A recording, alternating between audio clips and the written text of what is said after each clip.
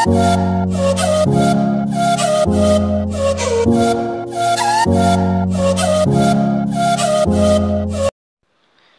നമസ്കാരം. Classic informer എന്ന YouTube ചാനലിലേക്ക് എല്ലാവർക്കും സ്വാഗതം. നമ്മൾ ഇന്നിവിടെ ഷെയർ ചെയ്യാൻ പോകുന്നത് റോയൽ എൻഫീൽഡ് വാഹനങ്ങൾ ഷോറൂമിൽ നിന്ന് എടുക്കുന്ന സമയത്ത് ശ്രദ്ധിച്ചിരിക്കേണ്ടതായിട്ടുള്ള കുറച്ച് കാര്യങ്ങളാണ്. എല്ലാ വണ്ടികളിലും ഈ പ്രശ്നങ്ങളൊന്നും കണ്ടുവരാറില്ല. എന്നാൽ ചില വണ്ടികൾ, അത്യാവശ്യം കുറച്ച് വണ്ടികളിൽ ഈ പ്രശ്നങ്ങൾ കണ്ടുവരാറുണ്ട്. അപ്പോൾ ഷോറൂമിൽ നിന്ന് ആദ്യമായിട്ട് ഒരു വാഹനം എടുക്കാൻ ആഗ്രഹിക്കുന്ന ഒരാൾ ഈ പ്രശ്നങ്ങളൊക്കെ ഒന്ന് അറിഞ്ഞിരിക്കുകയാണെങ്കിൽ നിങ്ങൾക്ക് വണ്ടി എടുക്കുന്ന സമയത്ത് ഈ പ്രശ്നങ്ങളെപ്പറ്റി ശ്രദ്ധിക്കുവാനും ഈ പ്രശ്നങ്ങളിൽ അകപ്പെടാതെ നിങ്ങൾക്ക് കാര്യങ്ങൾ അന്വേഷിക്കുകയും അത് മനസ്സിലാക്കുകയും ചെയ്യാവുന്നതാണ്. അപ്പോൾ ഈ വീഡിയോ മൊത്തം കാണുമ്പോൾ നിങ്ങൾക്ക് എന്തൊക്കെയാണ് ഈ പ്രശ്നങ്ങളെന്ന് നിങ്ങൾക്ക് മനസ്സിലാക്കാൻ സാധിക്കുന്നതായിരിക്കും. അപ്പോൾ വീഡിയോ ആദ്യമായിട്ടാണ് കാണുന്നതെങ്കിൽ ചാനലൊന്ന് സബ്സ്ക്രൈബ് ചെയ്യേണ്ടതാണ്. അപ്പോൾ നമുക്ക് നേരെ വീഡിയോയിലേക്ക് പോയേക്കാം. ആദ്യമായി പറയാനുള്ളതെന്ന് പറയുന്നത് വണ്ടിയുടെ ഫ്രണ്ട് സൈഡിൽ തന്നെയാണ്. അതായത് നമുക്ക് വരുന്ന ഷോക്ക് സാധാ ഷോക്ക് അബ്സോർബറാണ്. അപ്പോൾ അതിനൊരു എക്സ്ട്രാ പൈപ്പ്, ഒരു ബ്ലാക്ക് പൈപ്പ് കൊടുക്കാറുണ്ട്. ആ പൈപ്പും ഈ മഡ് ഗാർഡും തമ്മിൽ ഗ്യാപ്പ് ഉണ്ടോ എന്ന് നിങ്ങൾ ആദ്യമായി ശ്രദ്ധിക്കേണ്ടതാണ്. ഗ്യാപ്പ് ഇല്ലാത്ത പക്ഷം നമ്മൾ ഷോക്ക് കംപ്രസ് ആവുന്ന സമയത്ത് ഈ മേളിലത്തെ പൈപ്പ് നമ്മുടെ മഡ് ഗാർഡിൽ ഉരയുകയും പൈപ്പിൻ്റെയും മഡ് ഗാർഡിൻ്റെയും പെയിൻറ്റ് നഷ്ടപ്പെടുന്നതായി കണ്ടുവരാറുണ്ട്. അപ്പോൾ നിങ്ങൾ ഷോറൂമിൽ നിന്ന് വണ്ടി എടുക്കുന്ന സമയത്ത് ഈ ഒരു കാര്യം ശ്രദ്ധിക്കുകയാണെങ്കിൽ ഈ സൈഡിലത്തെ പെയിൻറ്റ് പോകാതെ നിങ്ങൾക്ക് സേവ് ചെയ്യാൻ പറ്റുന്നതാണ്. അപ്പോൾ നിങ്ങൾ ഈ ഒരു കാര്യം ശ്രദ്ധിച്ചിരുന്നാൽ നിങ്ങൾക്ക് ഈ പെയിൻറ്റ് പോവുകയും മറ്റ് പ്രശ്നങ്ങളും നിങ്ങൾക്ക് ഒഴിവാക്കാൻ സാധിക്കുന്നതാണ്. എൻ്റെ ഒരു ഫ്രണ്ടിൻ്റെ വണ്ടി അങ്ങനെ സംഭവിച്ചതുകൊണ്ടാണ് ഞാനിത് അറിയാൻ കാരണമായതും. അപ്പോൾ നിങ്ങളിലേക്ക് ഇതൊന്ന് എത്തിക്കാനും സാധിച്ചു. അപ്പോൾ നിങ്ങൾ അതുകൂടെ ഒന്ന് ശ്രദ്ധിച്ചിരിക്കുന്നത് വളരെ നല്ലതായിരിക്കും. രണ്ടാമതായിട്ട് ഇനി പറയാൻ പോകുന്നതെന്ന് പറയുന്നത് വണ്ടിയുടെ ഫ്യൂസ് കിറ്റിൻ്റെ കാര്യങ്ങളെ പറ്റിയാണ്. അപ്പോൾ ചില വണ്ടികളിൽ ഫ്യൂസ് കിറ്റ് തകരാറായി പോകുന്നത് കാണാം. അപ്പോൾ പുതിയ വണ്ടിയാണെങ്കിൽ ബാറ്ററിയുടെ പവർ കൊണ്ട് വണ്ടി ഓടുന്നതായിരിക്കും.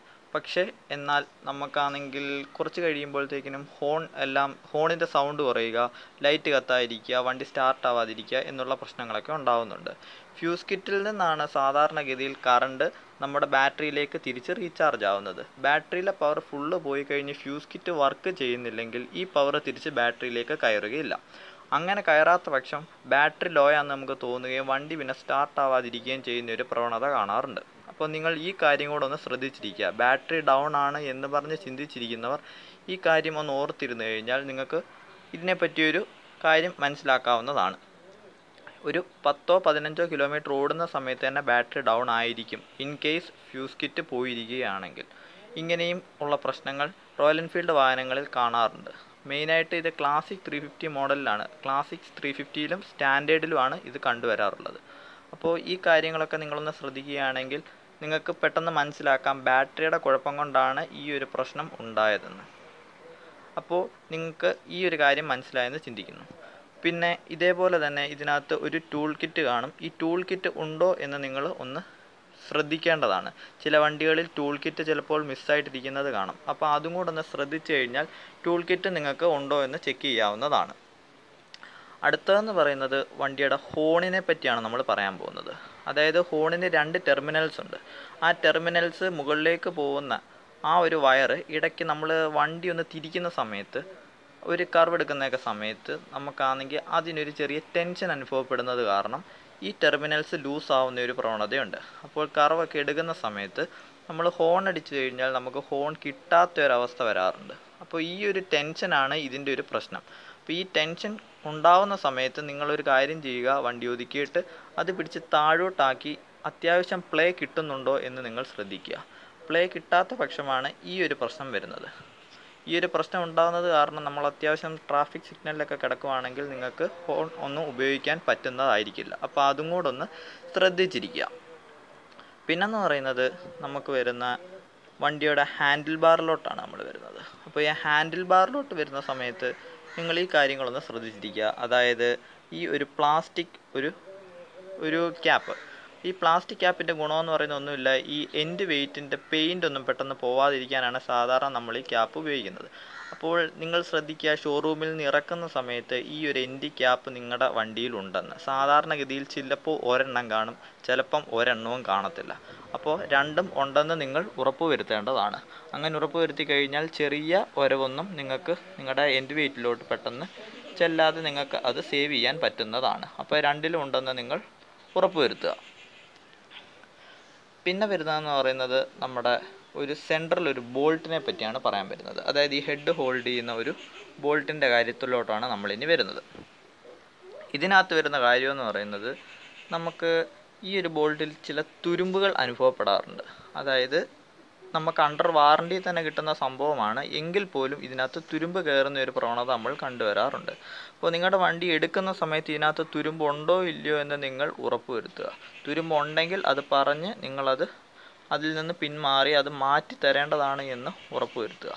അപ്പോൾ ഈ തുരുമ്പിനെ നിങ്ങൾ അവിടെ വെച്ച് തന്നെ ക്ലാരിഫൈ ചെയ്ത് അത് മാറ്റി എടുക്കാൻ ശ്രമിക്കുക.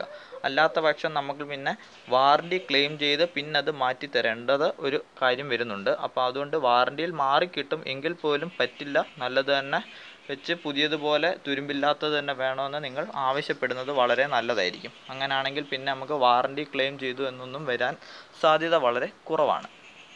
പൊതുവെയുള്ള വാഹനങ്ങളിൽ ഈ ഒരു പ്രശ്നം കണ്ടുവരാറുണ്ട്. ഇപ്പോൾ ഈ മഴയുടെയും പ്രശ്നങ്ങളുടെയൊക്കെ കൊണ്ടായിരിക്കാം, എങ്കിൽ പോലും ഇതൊക്കെ ഒന്ന് ശ്രദ്ധിച്ചു കഴിഞ്ഞാൽ ഈ തുരുമ്പും മറ്റ് പ്രശ്നങ്ങളും ഒക്കെ ഒഴിവാക്കാൻ സാധിക്കുന്നതായിരിക്കും. പിന്നെ തുരുമ്പ് തുടങ്ങിക്കഴിഞ്ഞാൽ റോയൽ എൻഫീൽഡ് വാഹനങ്ങളുടെ ഒരു പ്രത്യേകത എന്ന് പറയുന്നത് മറ്റുള്ള സ്ഥലങ്ങളിലേക്കും അത് പടരാൻ വളരെ സാധ്യത കൂടുതലാണ്. അപ്പോൾ അത് തുരുമ്പുകൾ ഒന്നും വരാതിരിക്കാനായിട്ട് മാക്സിമം നിങ്ങൾ ശ്രദ്ധിക്കുന്നത് വളരെ നല്ലതായിരിക്കും. പിന്നെ വരുന്നതെന്ന് പറയുന്നത് വണ്ടിയുടെ സ്പോക്ക് വീലിനെ പറ്റിയാണ്. സ്പോക്ക് വീൽ ചില വണ്ടികളിൽ ലൂസായിട്ടിരിക്കുന്നത് കാണാം. ഇത് നമുക്ക് കാലക്രമേണ വണ്ടിക്ക് കോട്ടം തട്ടുന്നതായിരിക്കും. അപ്പോൾ ഈ ഒരു പ്രശ്നം നിങ്ങൾ അവിടുന്ന് ചെക്ക് ചെയ്യാൻ പറ്റിയില്ലെങ്കിൽ പോലും വീട്ടിലെങ്കിലും വന്ന് ചെക്ക് ചെയ്യേണ്ടതാണ്. ഇൻ കേസ് സ്പോക്ക് വീല് ലൂസായിട്ടിരിക്കുന്ന സാഹചര്യങ്ങളിൽ അടുത്തുള്ള മെക്കാനിക് വർക്ക്ഷോപ്പിലോ അല്ലെങ്കിൽ ഷോറൂമിലോ ചെന്ന് നിങ്ങളാണെങ്കിൽ ഈ ഒരു സ്പോക്ക് എല്ലാം ടൈറ്റ് ചെയ്യേണ്ടതാണ്. ഇത് ടൈറ്റ് ചെയ്യാത്ത പക്ഷം നിങ്ങൾക്ക് ഈ വണ്ടിയുടെ റിമ്മിൻ്റെയും കാര്യങ്ങളിലെല്ലാം വളരെ ബുദ്ധിമുട്ട് അനുഭവപ്പെടുകയും അതിൻ്റെ അലൈൻമെൻറ്റിനൊക്കെ വ്യത്യാസം വരാൻ സാധ്യത വളരെ കൂടുതലാണ്. അപ്പോൾ ഈ ഒരു കാര്യം നിങ്ങളൊന്ന് ശ്രദ്ധിച്ചിരിക്കുക. അതുപോലെ തന്നെ മറ്റൊരു കാര്യം എന്ന് പറയുന്നത് ഇപ്പോൾ ഉള്ള വാഹനങ്ങളെല്ലാം ABS വണ്ടികളാണ്. അതായത് ആൻറ്റി ലോക്ക് ബ്രേക്കിംഗ് സിസ്റ്റം. അതായത് നമ്മുടെ വാഹനങ്ങൾ നമ്മൾ ബ്രേക്ക് ചെയ്യുന്ന സമയത്ത് ടയർ ലോക്ക് ആവാതെ നമുക്ക് സ്കിഡിങ് ഒഴിവാക്കാൻ സാധിക്കുന്നതാണ്. ഇപ്പോൾ ക്ലാസിക് 350 വാഹനങ്ങളിൽ ഡ്യുവൽ ചാനൽ ABS ആണ് വരുന്നത്. അതിന് നമുക്ക് മീറ്ററിലോട്ട് വരുന്നത് 3 ഇൻഡിക്കേഷൻസ് ഉണ്ട്. ഒന്ന് നമ്മുടെ ABS ലൈറ്റിൻ്റെ ഉണ്ട്, രണ്ടാമതെന്ന് പറയുന്നത് വണ്ടിയുടെ റിസർവ് ലൈറ്റ് ഉണ്ട്, മൂന്നാമത്തത് റോയൽ എൻഫീൽഡിൻ്റെ ഒരു വാർണിംഗ് ലൈറ്റും ഉണ്ട്. അപ്പോൾ നമ്മൾ ഇതിനകത്ത് ശ്രദ്ധിക്കേണ്ടതെന്ന് പറയുന്നത് നമ്മുടെ ഫ്യൂവൽ ഗേജ് ആയിട്ടുണ്ട്. ആ ഫ്യൂവൽ ഗേജ് എന്ന് പറയുന്നത് ജസ്റ്റ് ഒരു ഇത് മാത്രമേ ഉള്ളൂ. അതായത് റിസർവിൽ മാത്രം, റിസർവ് ആകുന്ന സമയത്ത് ഒന്ന് ബ്ലിങ്ക് ചെയ്യും. പിന്നുള്ളത് നമ്മുടെ ABS ലൈറ്റാണ്. ABS ലൈറ്റ് എന്ന് പറയുന്നത് ABS ലൈറ്റ് നമുക്ക് ബ്ലിങ്ക് ചെയ്യുന്നതെന്ന് പറയുന്നത് 5 km/h സ്പീഡ് വരെയാണ്. 5 km/h സ്പീഡ് കഴിഞ്ഞ് കഴിഞ്ഞാൽ പിന്നെ ABS light കത്തിക്കിടക്കാറില്ല. In case 5 km/h കഴിഞ്ഞിട്ടും നമുക്ക് ഈ ABS ലൈറ്റ് കത്തിക്കിടക്കുകയാണെങ്കിൽ ABS വർക്ക് ചെയ്യുന്നില്ല എന്നുള്ളതാണ് നമുക്ക് അതിനകത്തുനിന്ന് മനസ്സിലാക്കാൻ സാധിക്കുന്നത്. അതായത് ABS വർക്ക് ചെയ്യുന്നില്ല നമ്മുടെ വണ്ടിയുടെ. അപ്പോൾ നമ്മൾ ആ ഷോറൂമുമായിട്ട് ബന്ധപ്പെട്ട് അത് ക്ലാരിഫൈ ചെയ്യേണ്ടതാണ്. അപ്പോൾ അതും കൂടെ ഒന്ന് അറിഞ്ഞിരിക്കുക. അതായത് 3 മുതൽ 5 km/h സ്പീഡ് വരെയാണ് ABS ലൈറ്റ് കത്തിക്കിടക്കുന്ന ഒരു സമയം. ഇൻ കേസ് അത് കഴിഞ്ഞിട്ടാണെങ്കിൽ വണ്ടിയുടെ ABS വർക്ക് ചെയ്യുന്നില്ല എന്നുള്ളത് നമുക്ക് മനസ്സിലാക്കാൻ സാധിക്കുന്നതാണ്. പിന്നെ ഈ RE എന്നുള്ള ലൈറ്റ് എപ്പോഴും കത്തിക്കിടക്കുന്നതാണ്. അപ്പോൾ അതിന് പ്രത്യേകിച്ച് ഓഫ് ആവുന്നില്ല, നമ്മൾ പവർ ഓൺ ചെയ്യുന്ന സമയത്ത് അതിങ്ങനെ കത്തിക്കിടക്കുന്നതാണ്. പിന്നെ നമ്മൾ മീറ്ററിൻ്റെ ഭാഗത്തേക്ക് വരുമ്പോൾ നമുക്ക് ആകെപ്പാട് ഒരു ഓഡോമീറ്ററും ഒരു സ്പീഡോമീറ്ററേ കാണാൻ സാധിക്കത്തുള്ളൂ. അത് പണ്ടുള്ള ട്രഡീഷണൽ വാഹനങ്ങളെല്ലാം ആ രീതിയിൽ തന്നെയാണ് ഇപ്പോഴും മെയിൻറ്റെയിൻ ചെയ്ത് പോയിക്കൊണ്ടിരിക്കുന്നത്. ഇനിയുള്ളത് ക്രാഷ് ഗാർഡിനെ പറ്റിയാണ്. അപ്പോൾ നിങ്ങൾ വളരെ ശ്രദ്ധിക്കേണ്ട ഒരു കാര്യമാണ് റോയൽ എൻഫീൽഡിൻ്റെ ക്രാഷ് ഗാർഡ് സെലക്ട് ചെയ്യുന്ന സമയത്ത്. അതായത് നമുക്ക് വളരെ ഭംഗിയുള്ള റോപ്പൊക്കെ ചുറ്റി ക്രാഷ് ഗാർഡുകളൊക്കെ കാണാൻ സാധിക്കുന്നതാണ്. പക്ഷേ ഈ ക്രാഷ് ഗാർഡിൻ്റെ ഒരു പ്രശ്നമെന്ന് പറയുന്നത് റോപ്പിൻ്റെ നനവ് കാരണം പെട്ടെന്ന് തുരുമ്പ് പിടിക്കാനുള്ള ഒരു സാധ്യത വളരെ കൂടുതലാണ്. അങ്ങനെ നമുക്ക് ആവശ്യത്തിന് അതിൻ്റെ ഒരു റെസിസ്റ്റിംഗ് കിട്ടാത്ത ഒരവസ്ഥ വരാറുണ്ട്. അപ്പം അങ്ങനെ ഒടിഞ്ഞു പോകുന്ന ഒരു സാഹചര്യങ്ങളൊക്കെ വരാറുണ്ട്. അപ്പോൾ നിങ്ങൾ അതൊന്ന് ശ്രദ്ധിക്കുക. നമ്മൾ സാധാ സ്റ്റീൽ മേടിക്കുകയാണെങ്കിൽ അതൊന്ന് ക്ലീൻ ചെയ്താൽ നമുക്ക് കുറേ നാളത് കൊണ്ടുപോകാൻ സാധിക്കുന്നതാണ്. അപ്പോൾ നിങ്ങൾ ക്രാഷ് ഗാർഡ് മേടിക്കുന്ന സമയത്ത് വളരെയധികം നോക്കി നല്ല സ്റ്റീലിൻ്റെ തന്നെ വാങ്ങേണ്ടതാണ്.